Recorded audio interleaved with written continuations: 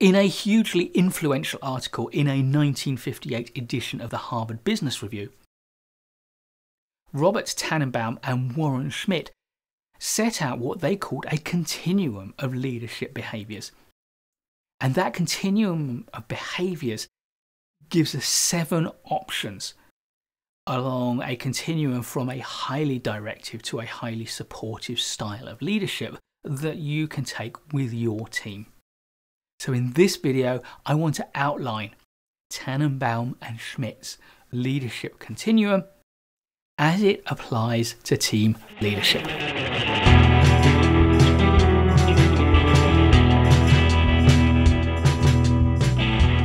Tannenbaum and Schmidt considered the example of a team considering a problem that it needs to resolve, and looked at 7 different ways in which you as a team leader can handle that situation to illustrate the kind of range of options you have available to you.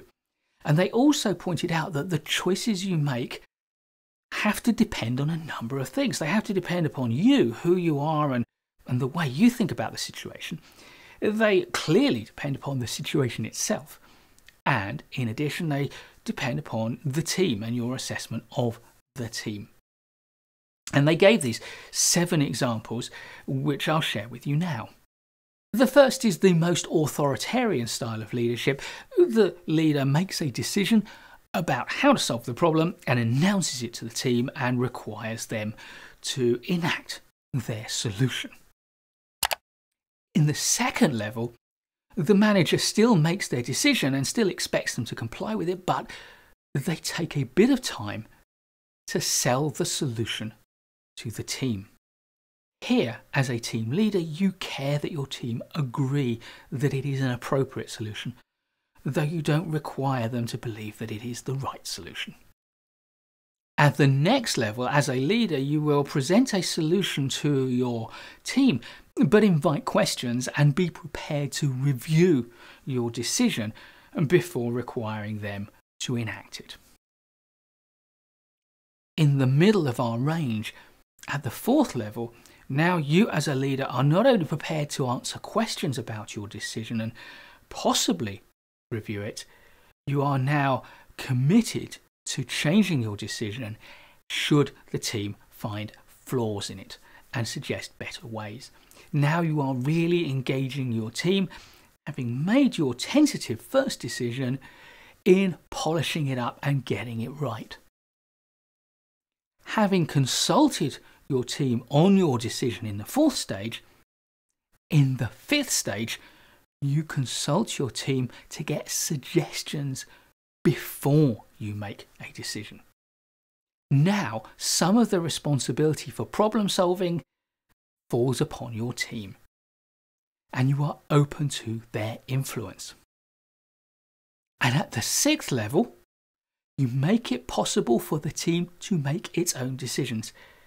You set constraints, you set rules, you set boundaries, you may even facilitate the process, but you allow the team to find its own solution and to make its own decision.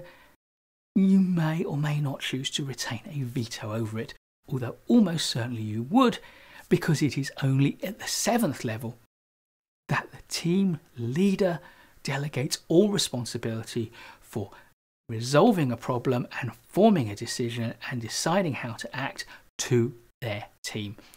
And the only constraints that you apply at this 7th level are those that are fundamental to the organisation, over which you have no control. Now the team is in charge, not you.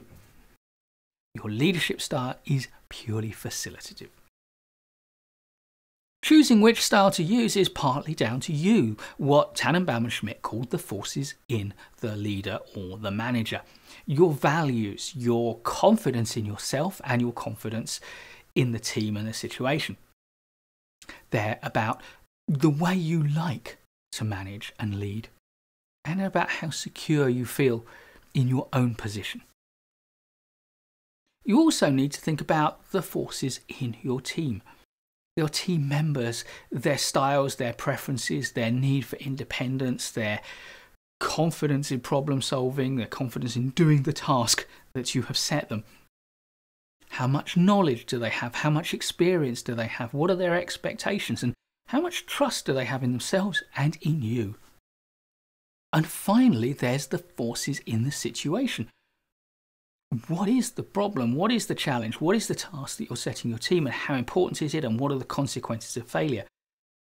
What is the culture of the organisation within which the task sits, and the priorities and the time pressure? You might also like to think about the track record of your team and yourself and your experience in solving problems like this and tackling tasks of this kind. When you've thought through yourself, your organisation, your team, then you select the right level of delegation of the problem, of the task to your team. As a team leader, you can either delegate it all to them or nothing.